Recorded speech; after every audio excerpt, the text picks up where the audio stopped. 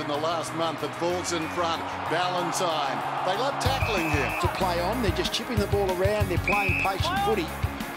The Crows will get back as quicker than they got Rutten in a one-out situation a moment ago. Pierce gave it to Clark, hurriedly inside the forward. In the back half, not much footy from him at this level in the last half of the season, but he's back in the team to that far, but Pavlich may carry it down in that direction. Opportunity for Doughty though, got the crumb. 2-on-1, favours Adelaide. He's lifting. McPhee in real trouble. Sloan missed him. Doughty didn't over the top 100 metres out. Oh, that's a terrible kick. It's going very close to the boundary as it works out. Stoppage, Pavlich. Duffield looks inside the forward 50. Doughty gets across and thumps it out of bounds. Wonderful closing speed by the veteran.